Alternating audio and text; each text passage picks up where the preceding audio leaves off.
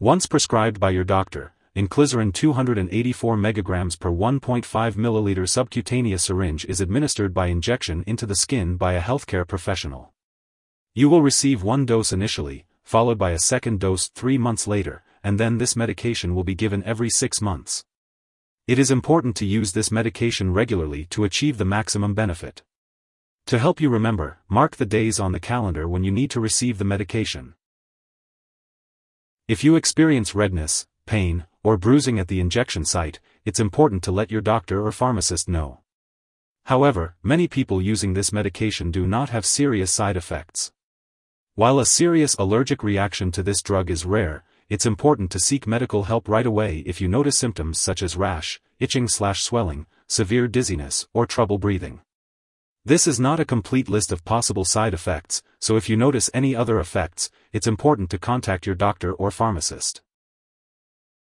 Before starting Inclisiran, make sure to inform your healthcare provider if you have any allergies or if you are allergic to any ingredients in the product. Also, discuss your medical history with your doctor or pharmacist. If you are planning to have surgery, inform your doctor or dentist about all the medications you are using, including prescription drugs, over-the-counter drugs, and herbal products.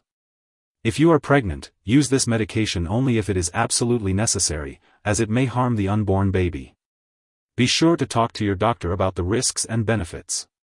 It is also unclear whether this medication passes into breast milk, so consult with your doctor before breastfeeding. When taking Inclisiran 284 mg per 1.5 ml subcutaneous syringe, it's important to be aware of potential drug interactions that could impact its effectiveness or lead to serious side effects. It's crucial to keep a record of all the medications and products you are using, including prescription and non-prescription drugs, as well as herbal products, and share this list with your doctor and pharmacist. Do not make any changes to your medication dosage without consulting your doctor first. If you suspect an overdose or experience serious symptoms such as passing out or difficulty breathing, seek immediate medical assistance. In the U.S., you can contact your local poison control center at 1-800-222-1222, and in Canada, residents can call a provincial poison control center. It's important not to share this medication with others. You should also make sure to have regular lab and medical tests, such as checking your LDL cholesterol levels, while using this medication. It's important to keep all medical and lab appointments. Make sure to take your dose of Inclisiran 284 mg per 1.5 ml subcutaneous syringe as prescribed by your doctor. If you happen to miss a dose, consult with your healthcare provider for a new dosing schedule. It's important not to take a double dose to make up for a missed one.